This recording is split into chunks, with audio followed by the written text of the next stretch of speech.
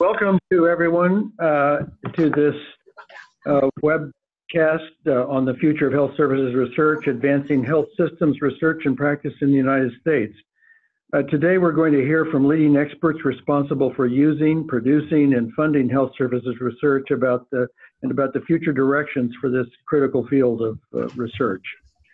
I'm Michael McGinnis at the National Academy of Medicine. It's my pleasure to serve as the moderator for today's conversation.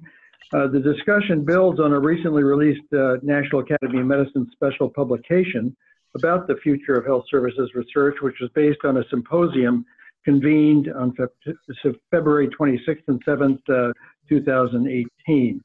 The full publication is actually available free of charge on the NAM website at nam.edu/HSR. If I could go to the next slide, that's me, next slide, to the agenda.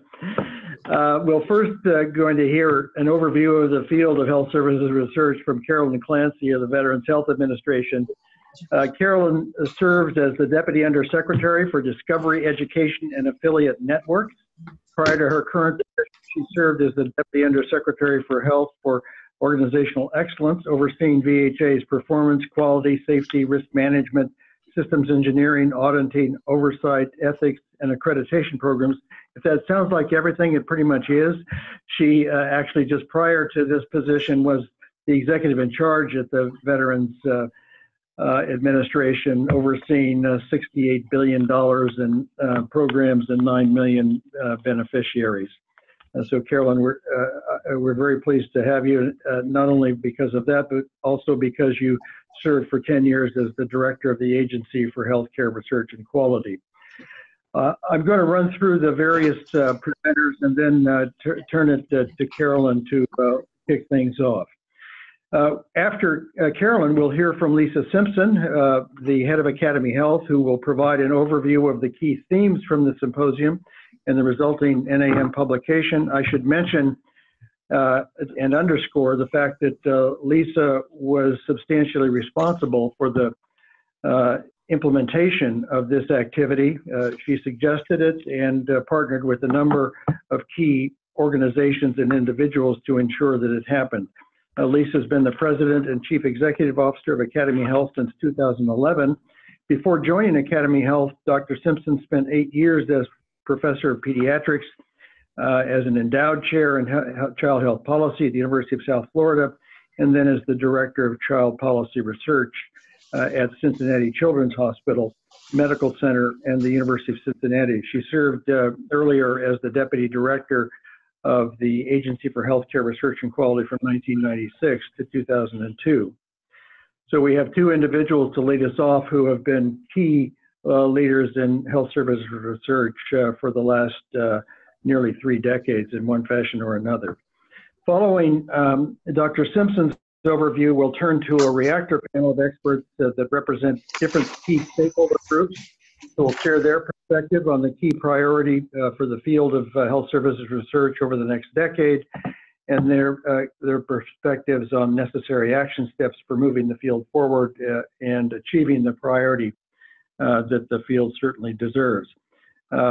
We have on that panel Dr. Joe Selby. Joe is the executive director of the Patient-Centered Outcomes Research Institute.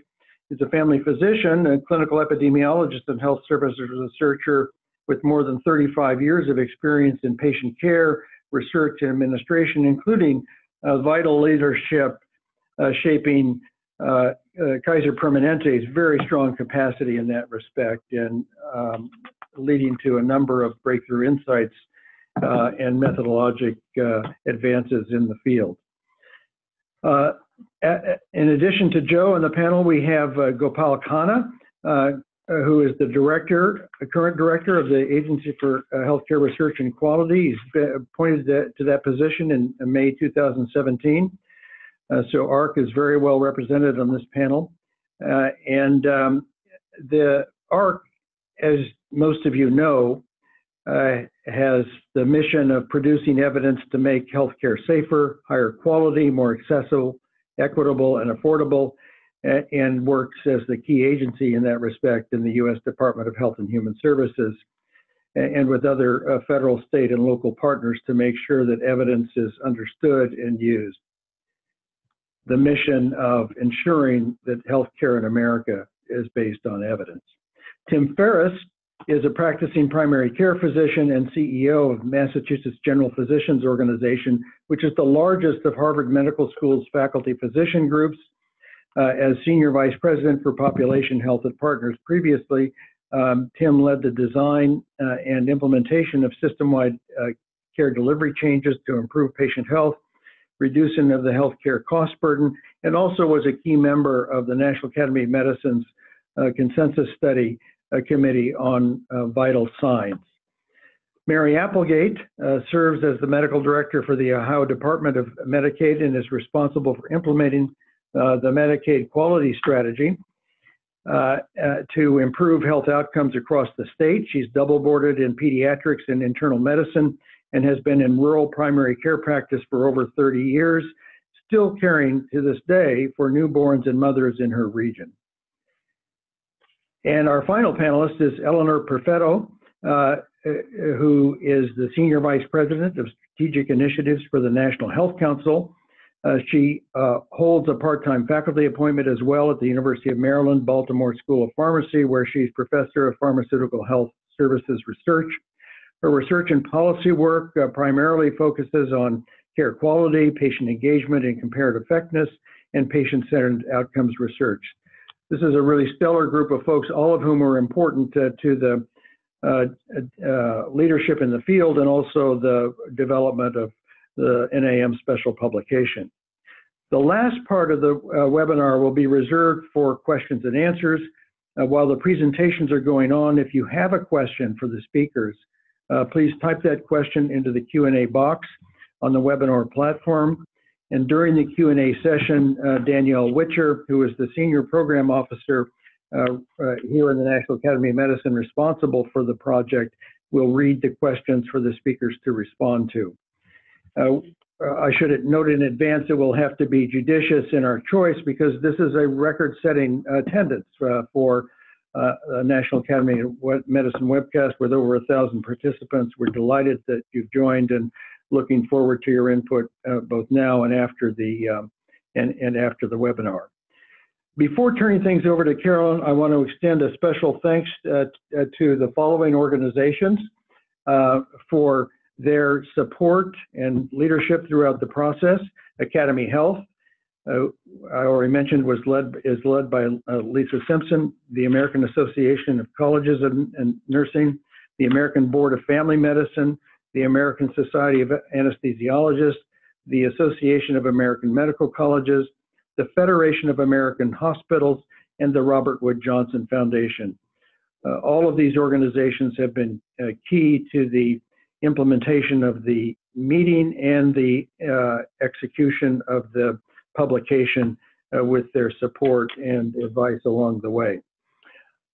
I'd also like to thank the members of the Planning Committee, Andrew Beinman, Carolyn Clancy, Ellie Dehoney, Adeze Nweki, Lee Fleischer, Sherry Gleed, Atul Grover, Sandra Hernandez, Chip Kahn, Gopala Khanna, Suzanne Miyamoto, Bob Phillips, Alonzo Plow, Joe Selby, and Lisa Simpson, as well as the NAM staff who've been involved, and also the Academy Health staff who were involved in the effort. So thanks to all for your leadership in this effort. And as I turn the agenda over to Carolyn, I'll note that Carolyn will speak for 10 minutes, Lisa will speak for 10 minutes, and the panel discussion will then go on until 2:05, and then we'll move to questions and answers at that point. So we have a fairly tight time frame. Again, thanks to all for your participation. Carolyn, let me turn the floor over to you. Thanks so much, Michael. I want to thank everyone for taking part in this webinar to highlight the National Academy of Medicine's special publication on the future of health services research. I'm quite honored to join my colleagues today And I have to say, I've had a long-standing interest in health services research, having spent most of my career working to improve quality of safety and healthcare provided in this country. When I was at AHRQ for many years and director for over 10, I learned a lot about measuring patient outcomes, developing practice guidelines, and systematically reviewing evidence. And it gave me the opportunity as well to work with large databases to get a picture of what primary care practice looked like in this country. But most importantly, it gave me a very clear-eyed view of what it would take to actually get with the people who would use evidence-based information to improve care, to crystallize and distill the most important questions, and to figure out how to collaborate with them to make the output such that they could put it into practice. Knowledge for its own sake, as it says on every National Academy publication, is not enough. It's not enough to know, we must do. So I want to share just a brief overview of HSR, which is decidedly my own opinion or informed by my own biases. I think there's broad agreement that the field really emerged in the mid-60s, more or less concurrent with the passage and then implementation of Medicare and Medicaid. Suddenly, huge expenditures and investments in healthcare from the federal budget. And with that, many questions about what are we getting in return for our substantial investments. Fast forward to today, and we would say HSR is a multidisciplinary field of scientific investigation that studies how multiple factors affect access, quality, and cost of healthcare, which I usually shorten to say what works for which patients, under which circumstances, and why. Those are the big questions. I predict that in the coming couple of years, we're going to continue to have big debates about the role of government in healthcare, and frankly, what is the policy goal? Some of you may have seen Sherry Gleed's blog posted yesterday on Health Affairs, which I thought was a really terrific example of that. So just to talk about some specific topics. One, of course, is metrics. Some days it feels like we're report card crazy in this country, but I think that we will see into the future a continued demand for and interest in metrics. So the NAM's report on vital signs was very important. Even better than metrics, though, would be metrics linked with strategies to improve performance. You know, if you're using Google or some other GPS-like tool when you're driving and you take a wrong turn, it reroutes you or lets you know you are really going the wrong way. To really just be in the business of developing evidence-based metrics with great precision to tell people that they already didn't do the best job they could shouldn't be the Everest of our ambitions. And of course, if we're going to use that information, timely feedback is hugely important. A second area, of course, is health IT. We've been at this for a long time, but we're now starting to see, as cheap as computer power has gotten ever less expensive, the power of artificial intelligence and machine learning and deep learning and so forth. We've seen what a vital part this is of improving healthcare at VA for well over 20 years, because our patient record is available to any provider anywhere in the country, which gives us an enormous opportunity to reduce duplication of testing and fragmentation of care, and serves as a very rich source of patient data for investigators.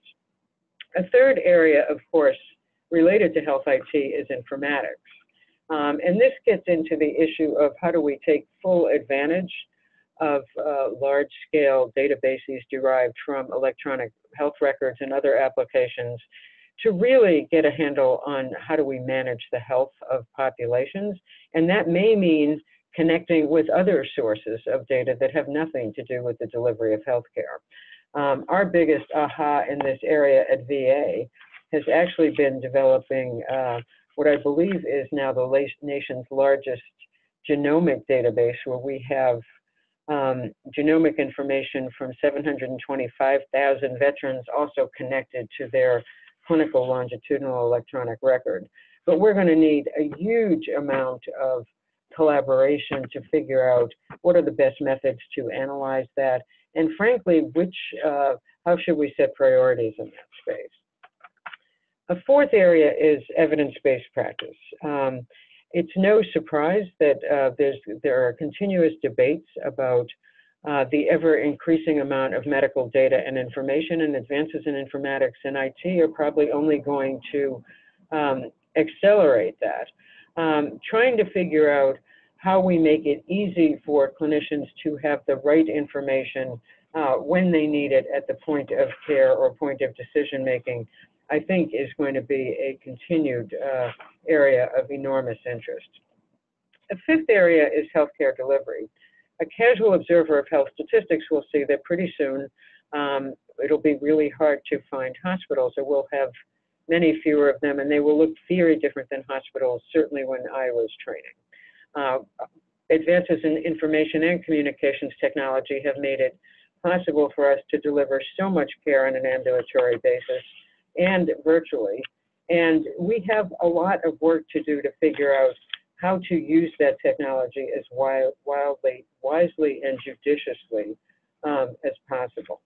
So that's just a brief panoply, and I know that Lisa from Academy of Health will actually have a whole lot more to say, since hers is the preeminent organization for this field.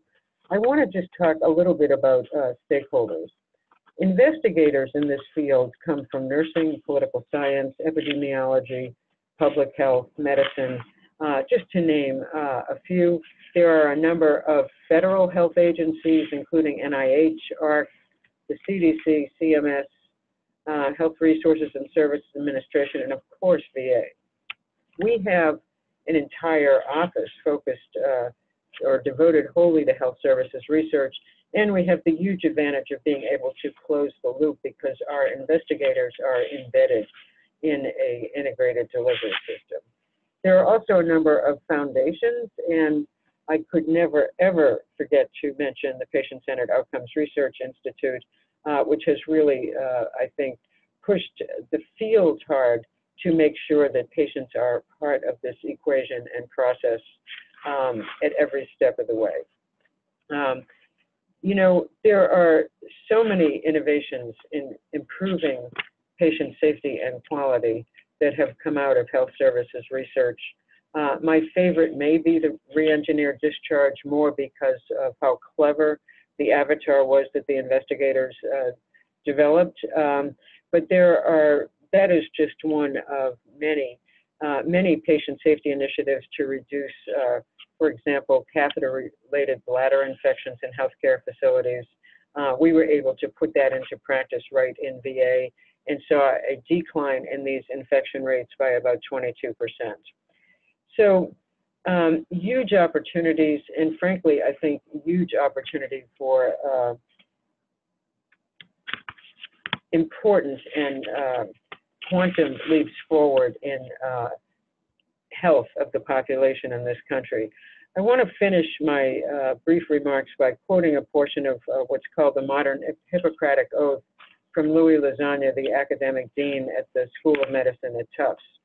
And what he said was, "I will respect the hard-won scientific gains of those physicians in whose steps I walk, and I gladly share such knowledge as is mine with those who are to follow. I will remember that I do not treat a fever chart or a cancerous growth, but a sick human being whose illness may affect the person's family and economic stability." To me, that oath, or that reframed Hippocratic Oath, is the essence of what health services research is all about. This pledge certainly reminds us why this field is so important, and that the outstanding work that our scientists conduct daily is vitally important, and it's vitally important to continue our efforts.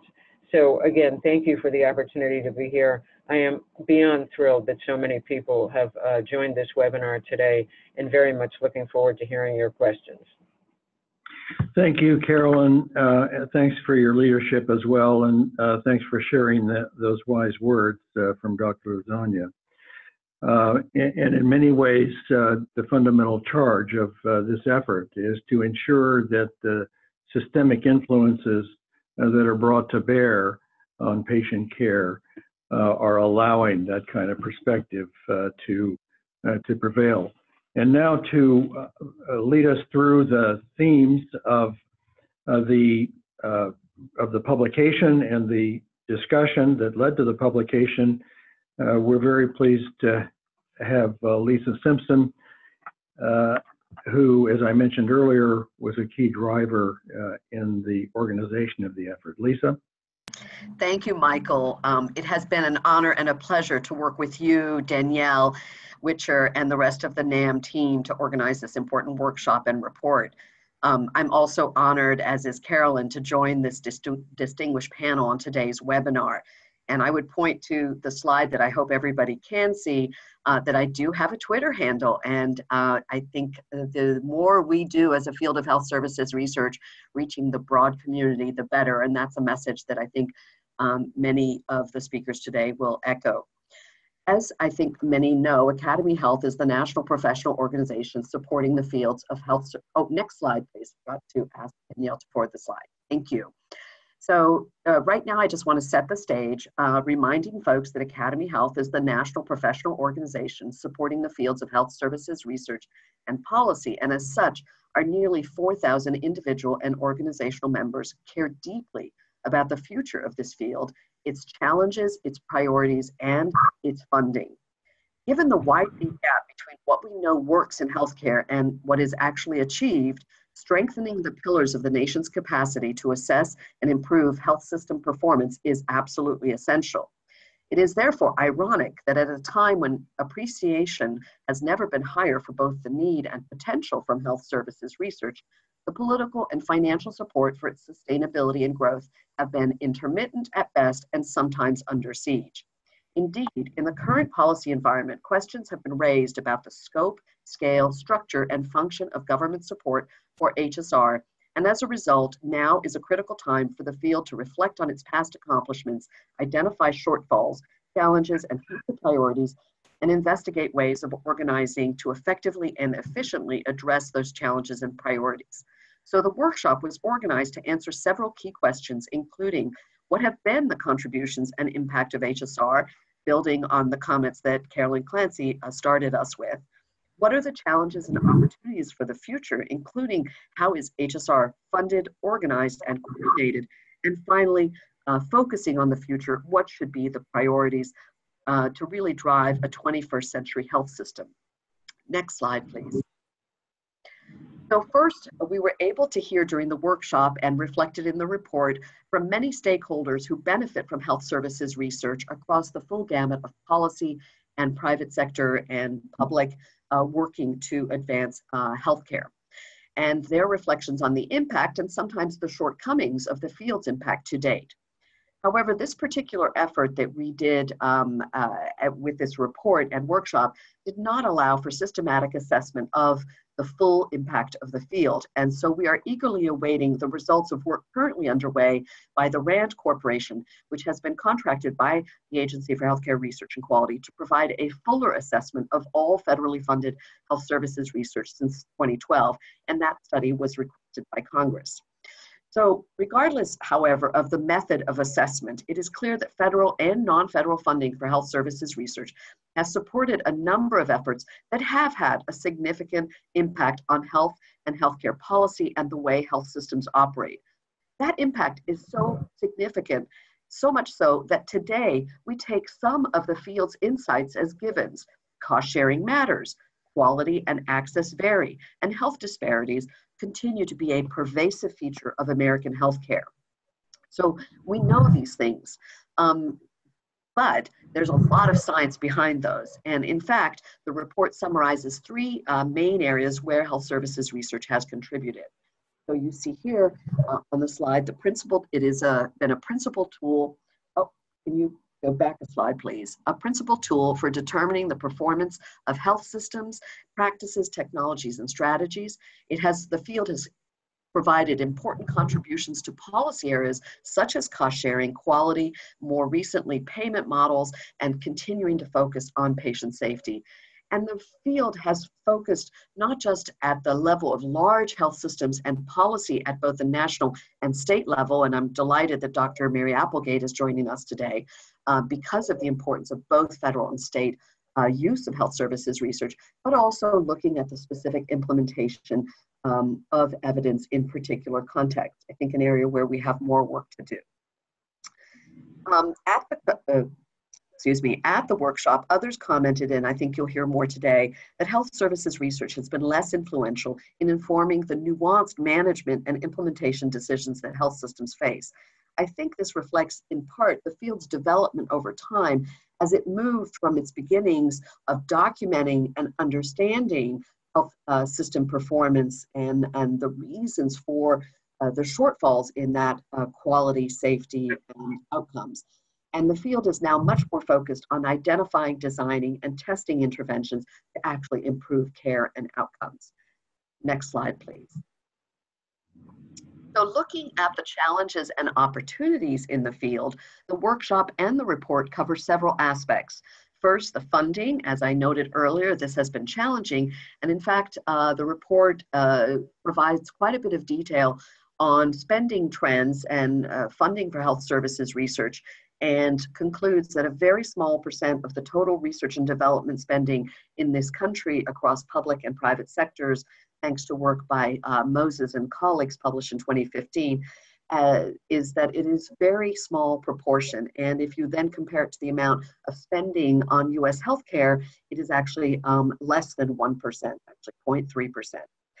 Further, analyses of the database that the National Library of Medicine supports, HSR-PROS, shows that the actual number of projects supported by the top funders of both top funders in the public and private sector of health services research has dropped from an overall 20%, has dropped overall 20% between 2005 and 2011. Total federal funding for the latest year available for health services research is in fiscal year 2017, and across the many agencies does amount to about $2.9 billion. Timeliness is another issue that was identified by the workshop and the report. And of course, we understand that the disconnect, we're very aware of the disconnect between the pace of change and the timeliness demands of policymakers and system leaders, and how often traditional research methodologies are not able to respond adequately. And so the report underscores the need for efforts to focus on transmission, communication, and implementation, as well as rapid cycle research projects. New tools and technology were also discussed, and really the opportunity to build on recent investments in such a new large data resources such as PCORNet, data standards, and many other aspects to really help accelerate and expand the types of research that can be done across many settings. Of course, the focus on social determinants and bridging the health and social services gap came up repeatedly. It is a keen focus of national health policy, state health policy, and health systems leadership as we move towards more focus on population outcomes and value-based payment. And it really calls for the field to expand beyond the focus on just healthcare settings to other areas.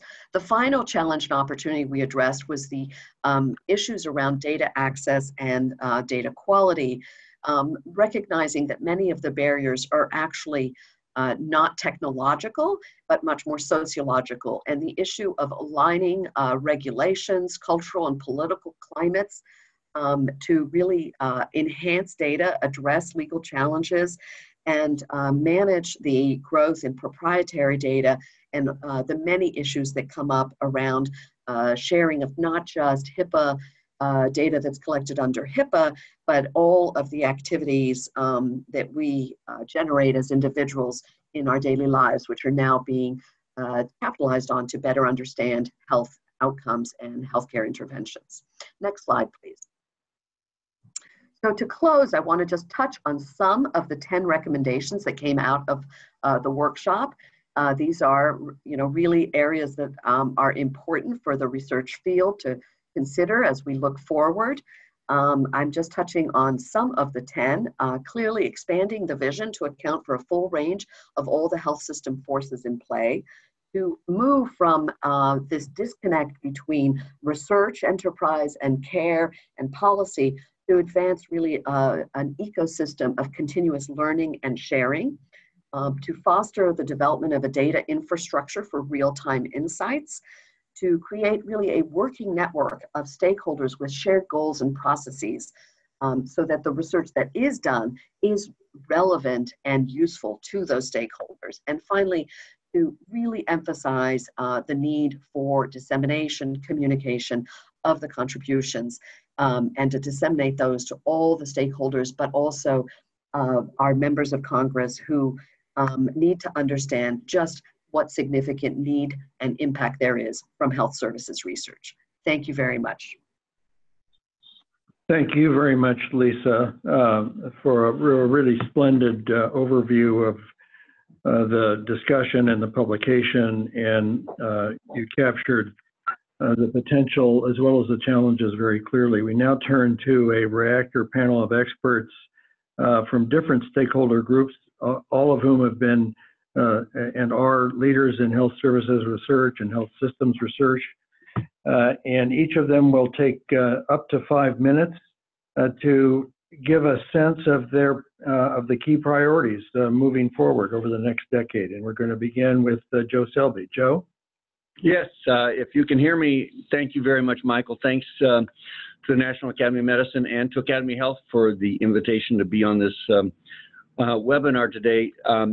And thanks to everybody who joined us. It's exciting to be able to talk to so many people in this field.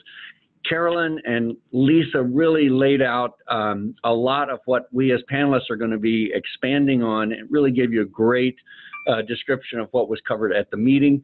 We were each asked to comment on a couple key points from the meeting and from the report. There are so darn many good points and issues in the report that it was difficult to select two.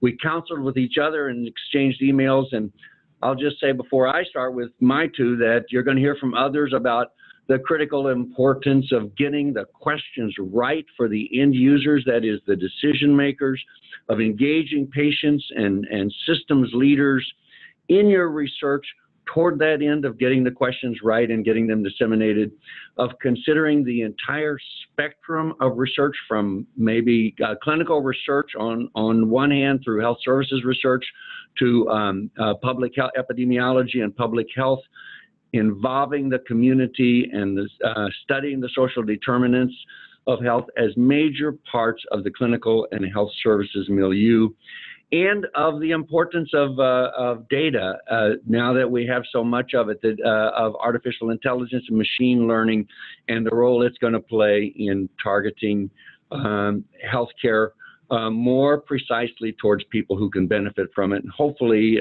in the process addressing disparities along the way. So you'll hear bits from that from the other panelists. I'm going to focus on two. The first one is, if it's important to engage patients, and it obviously is, it was clear at the meeting, and you'll hear more about it from other panelists today, it is at least as important and maybe more challenging to engage frontline clinicians in health services research, in any kind of research. In most settings, it's difficult to get their attention because in most settings, clinicians, whether they're nurses or pharmacists or physicians or others, are under intense time pressures. And yet it is so essential to getting the questions right, certainly to getting the results listened to and implemented. And my theory is that it's important for workforce burnout in the part of the clinicians too. So I would just say that from the perspective of health services researchers thinking about getting clinicians involved in your research, be that frontline clinicians in the institutions where you work or in allied and community-based institutions, be that clinician organizations, critically important. Possible approaches, we as funders can require clinician engagement in funding opportunities that we post and in the research projects that come from those. We can sponsor training grants like PCORI and ARC have sponsored together to train system-based clinicians as researchers. In turn, I would hope that these trainees could take up the challenge of getting their colleagues within the healthcare systems more involved in asking and answering questions. we can define learning health systems a little more precisely to be just those systems that make time to engage clinicians in relevant research. And we, as well as you, the researchers, can work with professional organizations to elevate the role of research among their frontline members. Eleanor Perfetto on this panel reminded me this morning that PCORI has an award to the Association of Black Cardiologists and the National Health Council, and they together are recruiting and training frontline cardiologists from this organization to learn about and conduct PCOR and to bring their own patients into the PCOR process. So that could be done. I understand now from our engagement people that we have about 5 of these awards to different clinician organizations to bring their members into research. But I can't overemphasize how weird it is that we're all doing research. We may be talking to patients, we may be talking to system leaders, but if we're not involving those frontline physicians, I think we're going to find some hurdles in getting the research listened to and incorporated. So now I'll go on to the second one, and it's completely different. I'm going to urge you to do something that health services researchers have been doing since, I would say, probably the mid-60s, as Carolyn pointed out when Medicare and Medicaid started, and to continue addressing questions of payment and payment perform.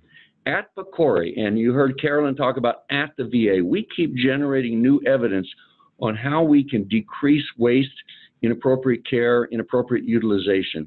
I just can't tell you how many of PCORI's publications now turn out to be more patient-centered, and in the process of getting the care right the first time, downstream utilization goes down. The big question is, who cares?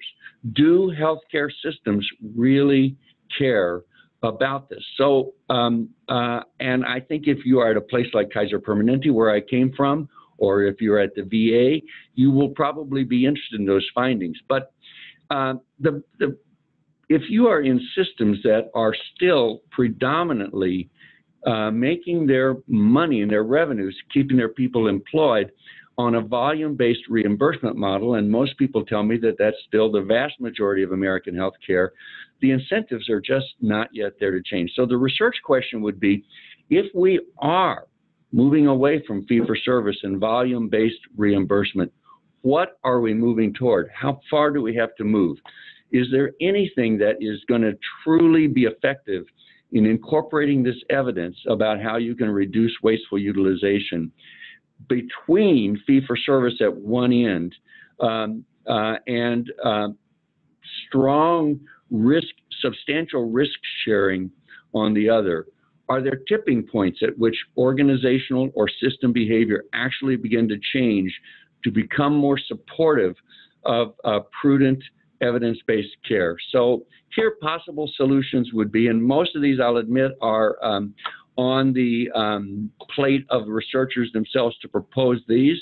AHRQ, foundations, to some extent PCORI to fund these, but study the range of value-based purchasing arrangements to compare them to more extreme risk sharing, always the question being in terms of clinical outcomes and patient satisfaction as well as cost saving. Do some of these milder versions in these real-world settings we still face actually have the anticipated hoped-for effects? Study successful models of greater risk sharing, such as one that really intrigues me are bundling and paying for care for all patients with a condition, not just that subgroup that has already been referred for a costly procedure or has already experienced a costly complication. Study the range of possible incentives and cultural changes at the organizational level and the individual provider level that could identify those types of incentives that are associated with positive changes in costs and use. Study the drivers of high unit costs for services, in-hospital services versus outpatient services. Why do they differ so much? Help the world understand and help patients understand why things cost 2 to 3 times as much often in the U.S. as elsewhere, and in some settings in the U.S. versus others. And lastly, continue to build this evidence, and this is probably mostly where PCORI comes in, that more patient-centered care, more thoughtful care can actually improve patient outcomes, clinical outcomes while reducing utilization and associated costs. Those studies are out there to be done, and although it may feel like you're banging your head against the wall, as the evidence continues to grow, as the environment is filled with the understanding that, endless utilization and costs is not the only way, I think that it will change the dialogue and begin to change minds. And again, as I said, this latter type of patient-centered research is probably more where CORI can be helpful. So I will turn it to the next panelist. I believe that is Gopal Khanna from AHRQ. Yes, unless thank Michael you. wants to intervene. No, Gopal, go for it with your 5 minutes. Thank you, Michael, and thanks again to NAM for carrying out this study and for the report, as well as Academy Health Support for this incredible effort. You've given all of us a great deal to think about. Today's webinar is really a terrific opportunity to discuss the issues raised in the report, ones that Michael, you and Carolyn and Lisa and Joe have so nicely framed for us. As we look ahead, we need to take into consideration the changes and disruption in the entire healthcare ecosystem and society at large as well. What we are seeing is an unprecedented realignment in healthcare delivery systems due to mergers and acquisitions, increasing volume, variety, and velocity of data flowing into and through healthcare, demographic changes, and the pressures resulting from an aging population. And of course, the growing impact of technology, Internet of Things, and digital of everything. For us at AHRQ Healthcare Services Research, along with practice improvement and data and analytics, is one of our 3 core competencies. We take the findings of this report very seriously. Actually, I can't make this next point strongly enough. And if there's one message I want to emphasize, it's this. AHRQ, as a leading funder of HSR, must drive the field to become even more responsive to its end users, health systems leaders, and healthcare professionals, physicians and clinicians, the ones who put HSR findings into practice to improve the lives of patients. We must adopt a consumer-driven approach to research. The field must start thinking of healthcare professionals along with patients as our customers. We must focus on what health systems need to improve care and design research on that basis. The research community needs to understand their pain points because delivery systems are the engine of healthcare improvement. As a funder, AHRQ must improve how we guide the field, including rethinking our approach to ensure that research outputs are more directly usable in the delivery of patient care. To this end, by the way, at AHRQ, I have begun hosting roundtable meetings with CEOs and health systems leaders to better understand their needs and how AHRQ can produce research that will drive change.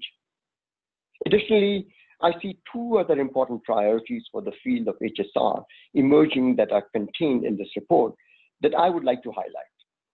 First, we must continue to expand the amount and type of data available for research. We must develop data sources and put in place processes to give researchers unlimited access to data that matches the inputs required for consumer-driven, transdisciplinary, whole-person research. This means expanding upon narrowly defined data typically used for HSR, more limitless data sources. At AHRQ, we are already working to expand the data included in both HCUP and MEPS and make them more easily available to health systems and health services researchers. Second, HSR must involve other research disciplines. As we move towards care of the whole person, the research community needs to think about how to take a multidisciplinary or transdisciplinary approach to research. Research teams should more systematically include the social and behavioral sciences, healthcare informatics, and public health disciplines to have a more well-rounded approach. To provide care for the whole person, researchers need to consider all of the factors that influence a person's health status. You see, we cannot fund innovative health systems research if we do not receive innovative investigator-initiated applications. I strongly encourage researchers to consider the recommendations of this report and incorporate them into their research teams, research designs, and research applications. I and my colleagues at ARC will be listening closely as the field responds to the recommendations of this report. We look forward to continuing to be partners with the HSR community, healthcare delivery systems leaders, and clinicians, as well as health policymakers at the national, state, and local level, so that together we can expand the timeliness and impact of HSR. Once again, Michael, thank you so very much for including me in this conversation, and I look forward to our discussion. Thank you very much, Gopal, for reminding us of the importance of the issues, the commitment of ARC to lead progress, and the rapid pace of change that accentuates the importance of our strengthening the field. Now we're going to turn to Tim Ferriss from Massachusetts General Hospital. Thank you, Mike, and thanks to the team who's put this together. I'm very pleased to provide a few comments regarding my thoughts on this, and felt very honored to be part of this process. I characterize health services research broadly, and this is of course an oversimplification, into things that HSR has done really well, give an A grade to, things they've done pretty well, give a B grade to, and things in the past so we haven't done well that I think we should do better in the future. And I would say I would give an A grade to HSR's ability to provide point estimates on deficiencies in the delivery of healthcare. The many studies that have provided concrete information of deficiencies with precise point estimates have been remarkably important for changing policy and addressing issues through a whole host of specific healthcare issues, and really has been instrumental, as Lisa pointed out in her remarks, in major changes in our system. I would say health services research gets more of a B grade from me on policy development from evidence. It's challenging to translate evidence into policy, and I would say again to some of the my predecessors on this webinar, there's room to do a better job there.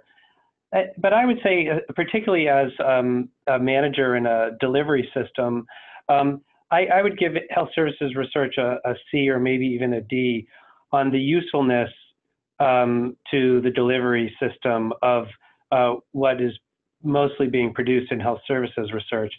And I want to focus on some of these, some of the things that I think we have to overcome in the future on this third point. So how can we improve on usefulness going forward? Well, I think there are three issues, at least three, but I'll just mention three, that are pretty substantial barriers to getting useful information out of health services research for managers. The first one is, our methods for assigning causality are difficult. It's difficult to assign causality to a particular intervention when in real life, in the delivery of healthcare, there's a lot of variables changing at once. And similar to clinical trials, where there's a criticism of clinical trials because they're not they're not generalizable to the real world. I think the same holds true in health services research, and I think we need to in much health services research, and I think we need to address that.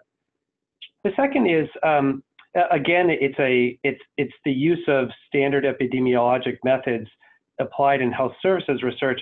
But, you know, healthcare delivery is most often not like a pill, and that the exposure to the intervention in a pill is measurable and generally quite constant or controllable. That is generally not true in delivery improvements, and yet we adhere to the same standards for evidence when we know that the exposure to the delivery is highly variable in a complex system, and how we're going to incorporate this this problem. And I just want to drill into this one more layer and say that in the real world, managers who are implementing changes are not going to and tend not to hold an exposure constant just to let the experiment play out. In fact, if they see that the exposure is limited in some way, they're going to make changes. So they're in the real world, we're making continuous changes to improve, and that runs up against this epidemiologic standard that is so pervasive, and I think that will need to be addressed. And the third is what I would refer to as the possibly premature or the time frame over which results are often published. I get there's a push to publish early results, but making changes in the delivery of services is generally a multi-year process, and especially at the scale of the kinds of changes like finance changes, what Joe Selby was talking about.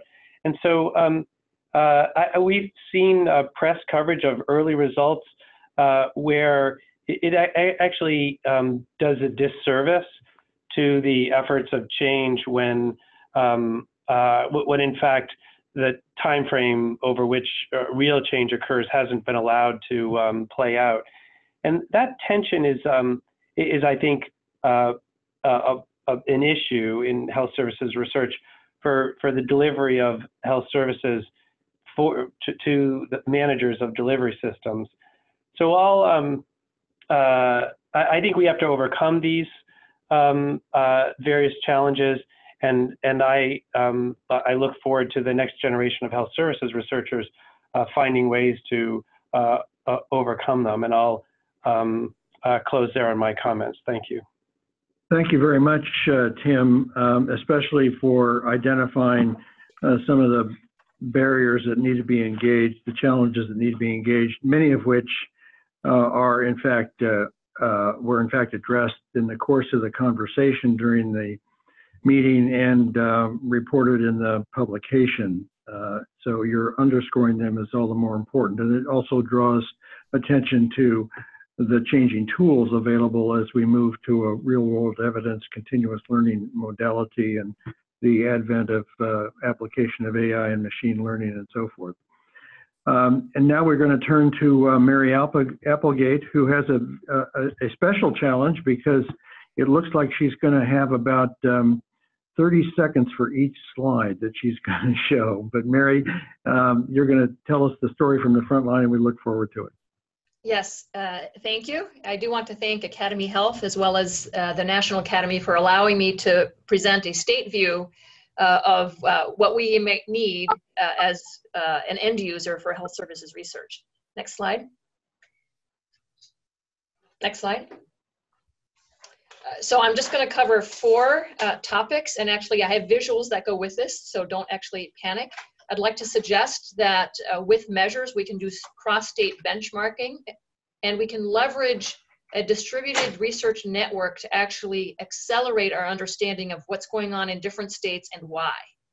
So I think there's opportunity to get out of our little box of a largely single entity of subspecialists and really together work at population health outcomes.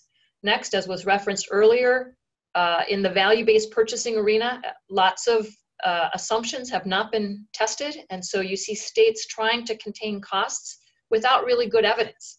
And this actually may be part of why the policymakers aren't honoring as much of the evidence that exists because we haven't been able to be in front of what is actually needed.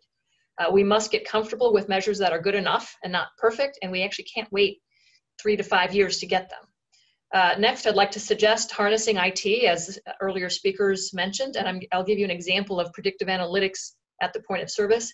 And lastly, to Lisa Simpson's comments, the Medicaid agency in particular is very tuned in to social determinants of health, and it could be that the models of care that we've developed do not sufficiently honor the impact of health and outcomes as it relates to social determinants of health. Next slide. What I show you here is an example from our SUPLIN, the State University Partnership Learning Network, which is anchored, I'd say, primarily at the University of Pittsburgh. And you see several of the participating states, which are largely in the Midwest. And what you see is a population view of the percent of Medicaid recipients that are affected by opioid use disorder.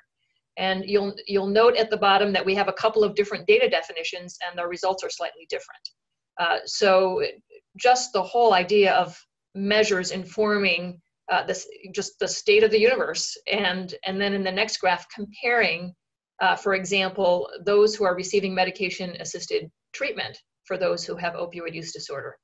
And what you can see here is that state E, who has the lowest prevalence of opioid use disorder, also has the lowest uptake of medication-assisted treatment. But you'll also notice that there's perhaps a twofold difference. And so evaluating the state's policies and implementation may be important, but having this kind of benchmarking so that we're looking to other states and researchers for effective interventions is likely an untapped resource moving forward. Next slide. An earlier speaker talked about other sources of data. This is data from our prescription drug monitoring program. And you'll see on the left 3 states, and we have the number of patients per 100,000 population receiving opioids. What you can see at the bottom is that Kentucky looked like the best out of all 3 of our states, but Ohio, which is the red light, improved the fastest. So again, benchmarking against states is helpful because we also have to manage what's happening around our borders. So contiguous states are particularly interested. On the graph on the right, what you see are opioid naive patients who are then giving long-acting opioids for acute pain. So you'll see there's wide variation across states, and really digging into policies and how Medicaid programs implement those policies becomes important in helping the entire country move forward. So to that point about generalizability, there's so much variation across states that working together, I think, can accelerate improvements on behalf of the country. So a focus on a national agenda and a national foundation of health services research, to me, is actually quite important. Next slide. What you see here is an attempt for us to identify safe opioid prescribing, again, addressing a national and state public health issue and pulling it into the mainstream of how we pay for care day in and day out. So this is a different idea, but in the end, we've been paying for care in a fee-for-service way for decades, and then we point to public health and say, oh yeah, obesity, smoking, drug use is your problem. And they're largely grant funded. So I would challenge that that's not likely the best way to improve the health of our population across the country. So here I have 4 different episodes of care that we've done, and what I show you is the Ohio median for new opioid prescriptions for these procedures, as well as the 25th and the 75th percentile. And the idea here is that in order to be eligible for gain sharing, you must pass a threshold, be better than the median, for example, on key quality metrics. And this is a metric that we developed because the existing measure for opioids is way too high, over 120 morphine equivalents. And then we didn't necessarily have a new opioid prescription measure. So what has happened is because we don't have the measures that we need to put into managed care plan contracts or to put money behind in value-based purchasing, states have actually needed to develop their own measures, which then creates the problem of not having a uniform set across the country. So at least with our university partnership, we have 8 states who are looking at some of the same measures. So that's a positive step forward. On the next slide, what I show is This is in the behavioral health universe, and I apologize as I blew this up, the arrows don't quite match. But one of the ideas in value-based purchasing is as long as patients with behavioral health conditions get seen every month, they get a monthly payment. So this is an alternative to fee-for-service. And along the middle, you see someone who's getting buprenorphine or methadone. You see all those pink dots. And then above it, you see all the green dots, which means they have an office visit. This is somebody who is adherent to medication-assisted treatment and psychosocial services. So if you see that, you realize you're taking good care of your population in an evidence-based way that actually could be in real time. The only comment I have here is that bottom line of all the blue dots, those are urine drug tests. So that does not look like a random pattern, which is the best evidence. But at least they're showing up for care. Lower down, you see all these green big dots, and those are inpatient stays that then have gaps afterwards. So this is somebody who is very ill, lost a follow-up, coming back, and ultimately had an overdose. And then farther down, just visually, if you see a white spot, that may be somebody who either got better or who's lost a follow-up. And when we bring that directly to attention in real time to the clinician, there are actions they can take. So I'd just like to suggest that data and measures with real-time feedback can be not just useful in patient outcomes, but very useful in value-based purchasing. Next up, I want to give you an example of predictive modeling. So I won't read through this whole case, but the category is infant mortality. And everything in red are risk factors that we've actually built into a model that actually showed that it was relevant. We did all this logistic regression work, and I'll show you the math on the next slide. So all of these risk factors translate into this equation, next slide, which then comes up with a real math probability of infant mortality for this patient. Next slide. What we can do with all of those variables is populate it into a screen that looks something like this. And then what comes out of it is on the next slide, which essentially is a speedometer. So if you take your pregnant person, change one variable, smoking, non-smoking, you can actually see what happens to the risk of infant mortality, going from almost 46% down to 39%. We could make a twin app for this that the patient could have, that then is connected to programming specifically designed for behavior change, like smoking cessation, which then can be connected to payer incentives.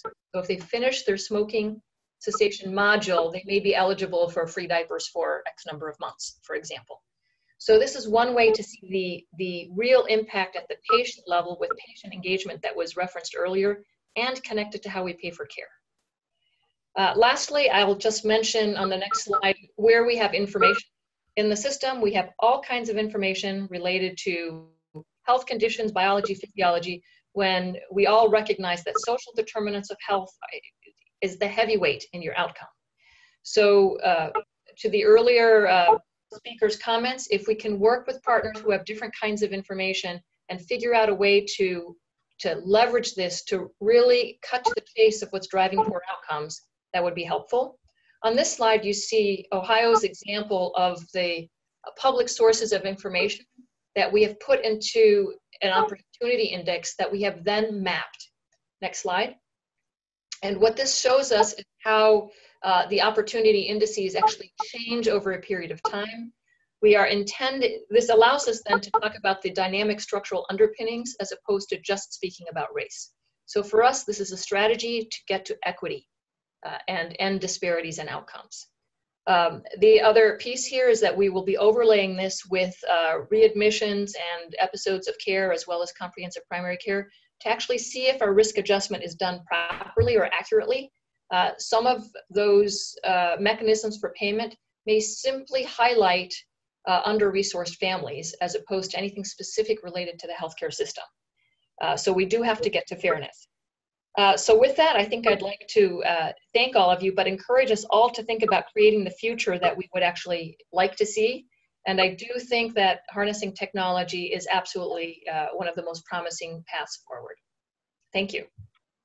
Thank you, Mary, for a vision, an inspiring vision of what might be possible with respect to cutting-edge health services research. And now we're going to turn to Eleanor Perfetto. Thank you, Michael, and thank you to you and to Danielle and the other organizers.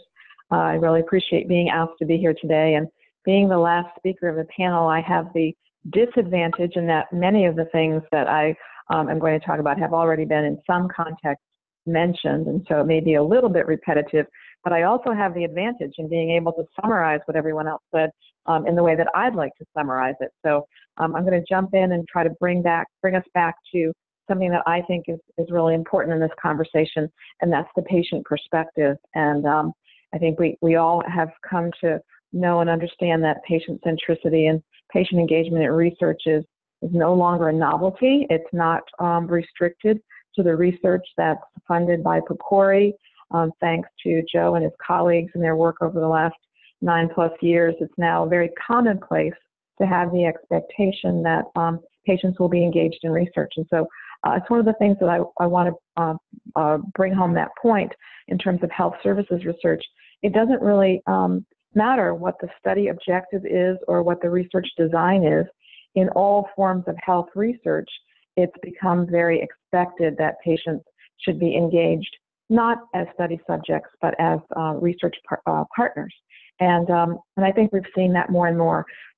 For example, we're seeing in randomized controlled trials for medical product development, more and more involvement of patients in that process. And it's to the point where we see that the FDA is now preparing numerous guidance documents because this has become such an accepted and expected practice.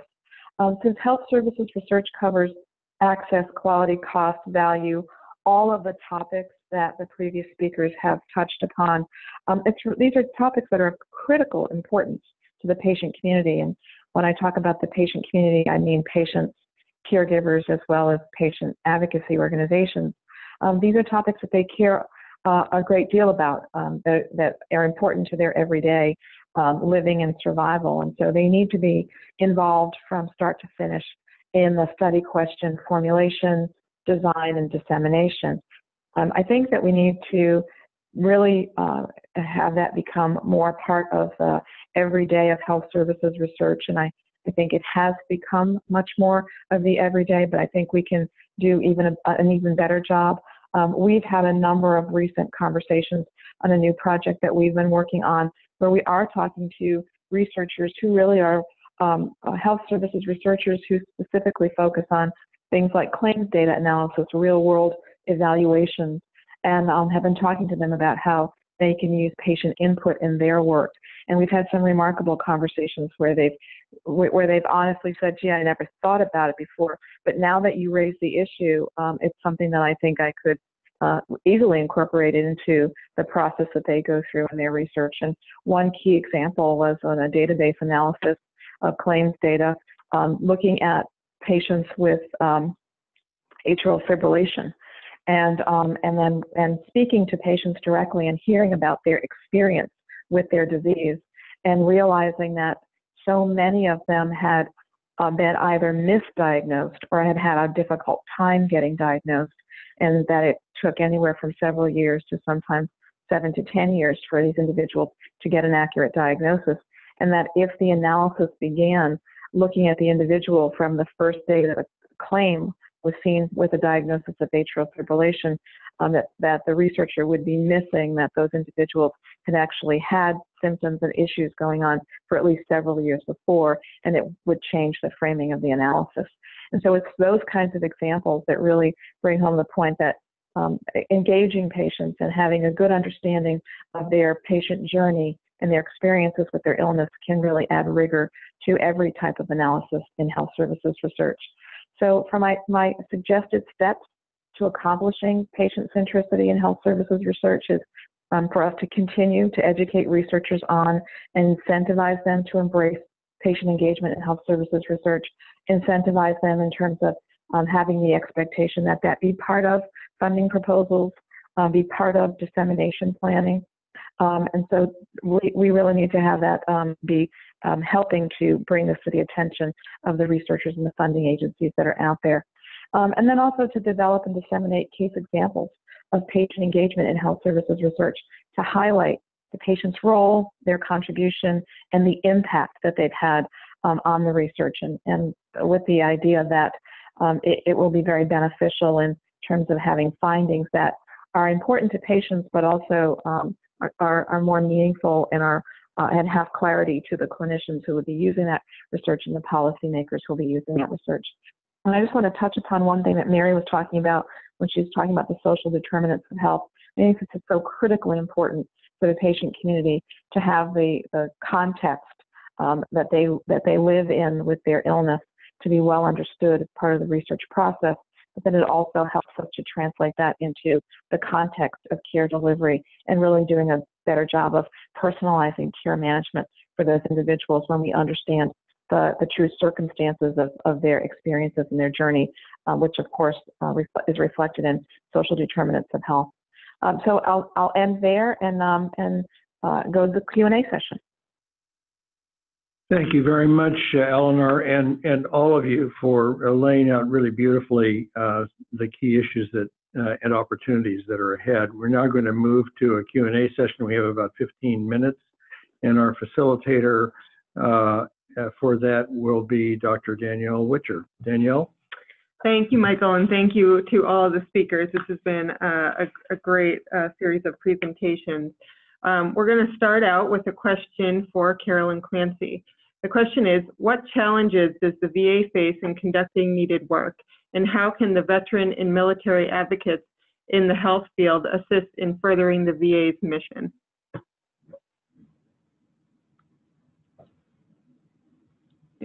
Carolyn, are you there? We may have lost Carolyn, or she's on mute. So let's go to the next one, and we loop back with Carolyn. Great. So the next question is for Mary Applegate. Mary, can you please give us an example of artificial intelligence that you have seen adding value to primary care? Thank you for the question. I'm not sure that I have an example that we're actually using currently, but I think what can happen is that picture with all of the dots that I showed you are essentially patient profiles. And as more patients get seen, we can refine the patient profiles to better then be able to predict who might actually be lost to follow-up. And I would argue that we have to include social determinants of health information, but all of the clinicians will tell you certain key things like the loss of a key relationship or a job or other sorts of things actually may weigh into that. But that would be one example in which the more we use the analytic tools, the better they get, and then the expanded use we might be able to derive from them. Thank you, Mary. We'll direct the next question to Joe Selby. Joe, so the question is, we know the practitioner-centered, patient-centered approach is what's needed. Why is this work still so undervalued? What if we flip the hierarchy, and what if we prioritize HSR research over the laboratory-based preclinical work that we know often fails because it is uninformed by reality? Well, thanks, Danielle. Thanks for the question. You know, being at this end of the spectrum, along with the questioner, it probably is tempting to go there, but you know, I think you only have to look at the increasing longevity and the treatments for diseases that used to be uniformly lethal, and we all have friends who probably have benefited from those. So, and we got to create a research world where both are funded. We don't probably need to completely flip the funding. I wouldn't disagree that more attention needs to be placed on this, and I think we're historically at a time when more attention will be if we can produce research that, in fact, not only has interesting findings, but supports systems in changing practice and leading to better outcomes. So I think we will continue to fight for, you know, funding of this kind of research and the survival of the agencies that fund it, and hope that our best efforts can help to, you know, persuade those who make decisions about funding allocations that this is also important. And I will just say that as PCORI's results have started to come out, they are well received, and they are well received on the Hill as well as elsewhere. So it's, you know, we need to do some of the things that have been said on the phone here today. and try to always bend our research towards answering relevant questions and changing practice. Danielle, this is Lisa. If I could just build on Joe's answer, and especially given who asked the question, I think it's critically important for that the messengers who see the value in health services research to address patient needs and community needs are also vocal in their support for this work. So as eloquent as Joe and Gopal and others are, and we at Academy Health work hard to articulate the value of investing federal dollars in health services research. What is most powerful in communicating that message is hearing from the end users, the patient groups, the health systems, those who are in the business of receiving or delivering care. Thank you. Thank you, Joe, and thank you, Lisa. Would any of the other panelists like to weigh in on this question? Okay, so we will move on to a related question, and maybe we can direct this one to Mary. The question is, there is an assumption that evidence should inform policy. What if policymakers were more explicit about what it is that they needed to know? In other words, policymakers could set goals and articulate challenges and empower the research community to determine the knowledge needed to address the challenges. So that's an interesting question, kind of turns things on its head. I think what I see is from policymakers is they get a little nugget of information that may have some evidence, and then they'll say things like, we want to, triple or quadruple the children getting home visits. And so in my mind, the question that I have back to them is, which measures are you most interested in moving for children? Is this about pregnancy outcomes, infant mortality, school readiness, literacy? Because not all home visiting programs were designed the same, and certainly all the evidence is actually not the same either. So oftentimes what happens is they work on state and other budget cycles that are very short. So there's not enough runway, there's not enough lead time to be able to accomplish that. So what they would like to see are results within a couple years, or at least in a couple years, be on a trajectory that actually is clearly an improvement. So I don't think it's too much to ask for the health research community to fast forward and think about what would you need to pay for better value care 3 years from now, 5 years from now, 10 years from now. So to me, it's actually clear. I think this group has articulated, we have not included the social determinants of health adequately. And truthfully, those entities do not have the skill set necessarily. They're not necessarily data people if they're in a homeless shelter. So I think us getting outside of our offices and showing up and saying, you know what, your work really matters. Would you allow us to help you with data collection? That's not necessarily a conversation that actually happens. So I actually think investment in prevention would be an interesting piece. That is what we want. And then actually looking at other sites of care like schools. Children have to go to school. So why not leverage what could work in schools and then let Medicaid and payers figure out payment mechanisms, since we can't necessarily expect an education dollar to go for a health outcome. So I think it's a really interesting question and worth additional discussion. Wonderful. Thank you, Mary. Tim, I'd like to turn things over to you and see if you had any thoughts about that question as well.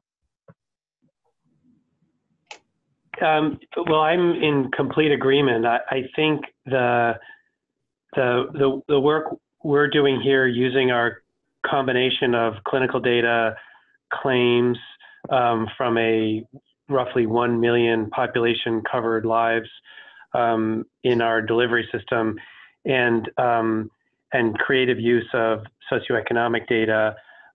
We are, just to give you a sense of complementing the comments you just heard, we now, our clinicians can see geomaps of the zip code regions of their patients differentially that show where we are, for example, not doing as well on hemoglobin A1C or blood pressure control.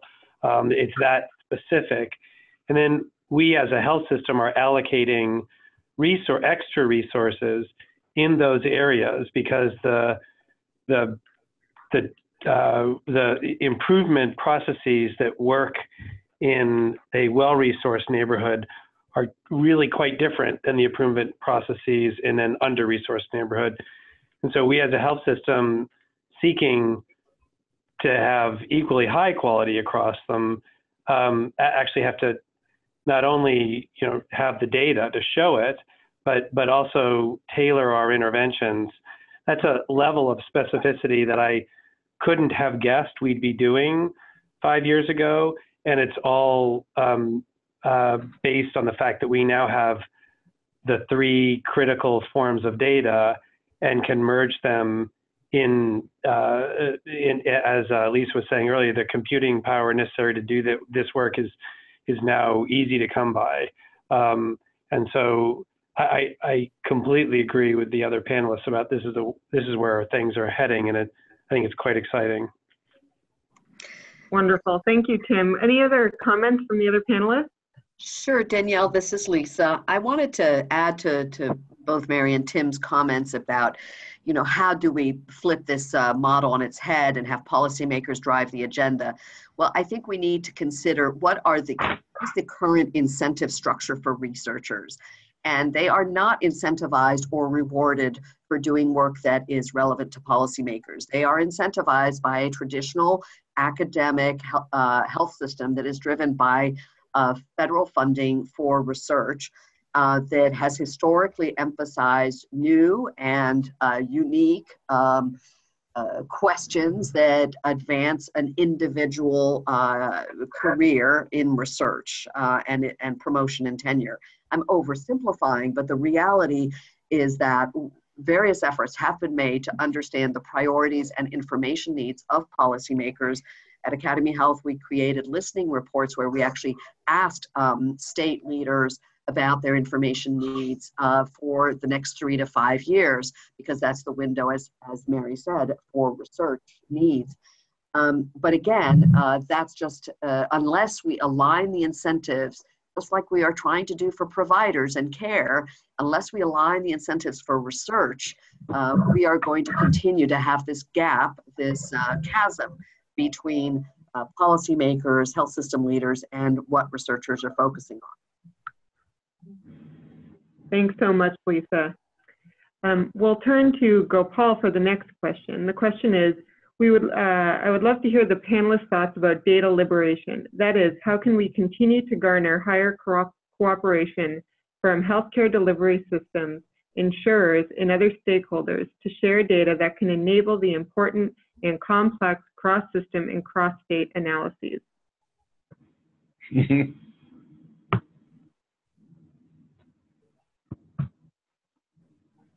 Paul, any thoughts on that? Yes, Lisa. Sorry, Danielle. That's a very good question. I think recognizing the power of data and its usability and inevitability in the system for not just causing disruption, but also the opportunity for improvement is huge.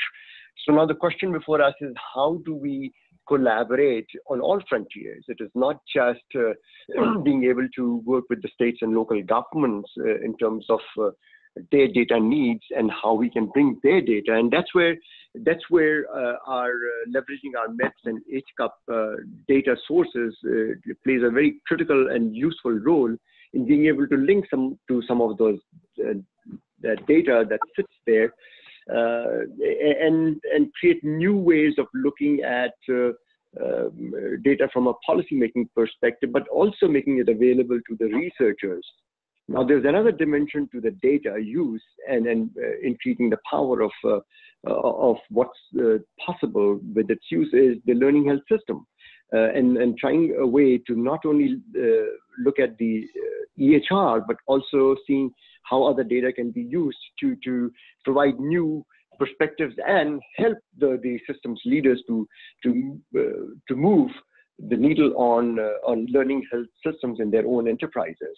So the challenge is going to be accessibility and availability of data. Naturally, there are many barriers, HIPAA being one, and others. Just that data resides all over. But over a period of time, I envision and I see more and more data being liberated, and therefore the opportunity is for us to, all the players, by the way, in the field, to take advantage and do more of data sharing as and where it is possible. Danielle? Hi, Joe. Yes, would you like to, we were going to ask you if you'd like to weigh in on that as well. Yes, good. I mean, I wondered if that question was a plant from somebody on the planning committee for one of the next NAM meetings, which is entitled "Building Stakeholder Demand for Data." And right now, patients themselves can't get their own data, which is a huge challenge. And certainly, the questioners' issue experience probably is the same as ours, that there is so much inertia and there are so many barriers to getting data shared for the greatest and for the IRB approved research questions. So, but when researchers ask for it, I think that there's a tendency in many institutions to be just a little suspect. And if you've ever sit on IRBs, you know the suspicion that sits there. So this is about trying to get, again, patients and others who maybe haven't really weighed in yet on the importance of liberating data, both for individual decision making, but for research as well. So we're hope to have a meeting in June. Planning is underway. Critical question. People have been trying to do it for years.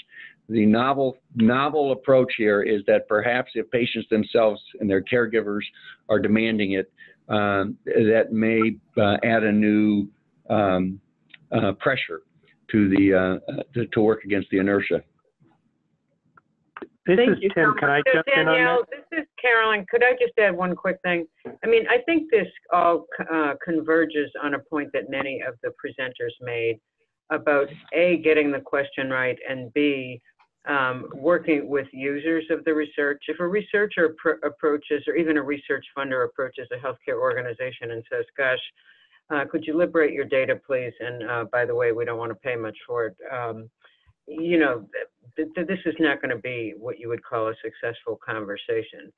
I do think there's an opportunity for the academy to contemplate new ways that people are using this data, particularly in artificial intelligence, because I don't think that the boundaries of that field have been well mapped or articulated.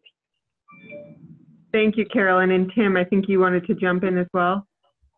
Well, I just wanted to point out I guess a bona fide health services researcher who is now in management. One of the things that struck me to Joe's comment about liberating data is I have an enormous amount of data assets at my fingertips, much more than I can handle, actually.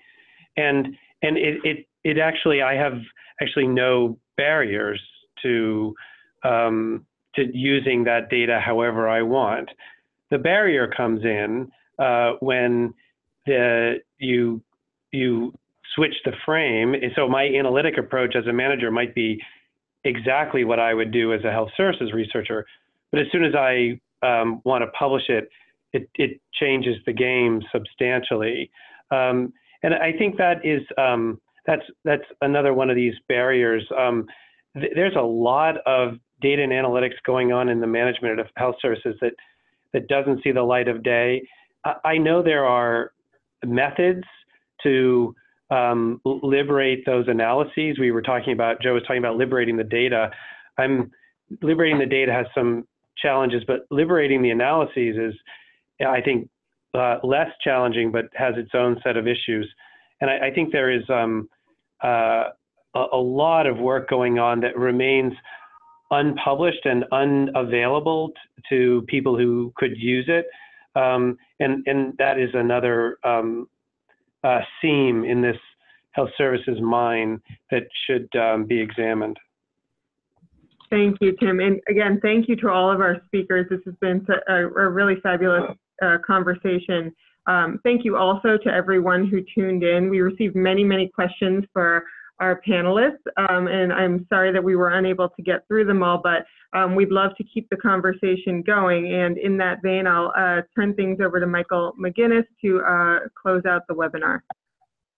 Well, it'll be a very quick close and not nearly enough time to do justice to the richness of the conversation and even more importantly, the significance of the issue. We've heard a lot about the fact that there's a very small percentage of research funding that goes to health services research, or as the publication indicates, health systems research. As costs increase, as complexity in diagnosis and treatment increases, as the tools available to us increase, tools like geocoding, AI, and ML, as the tailoring tools we have improve, the importance of health services research, as has been indicated by our panelists, becomes critical. So we really appreciate all the work that our panelists have done and intelligence and wisdom they've brought to this conversation. As Danielle mentioned, we are treating this as an ongoing set of interactions. So please, if you have questions or suggestions that you feel should be on the agenda, send them to us. And the webinar recording will be made available at nam.edu/HSR. So thanks to all, and to be continued. Goodbye now.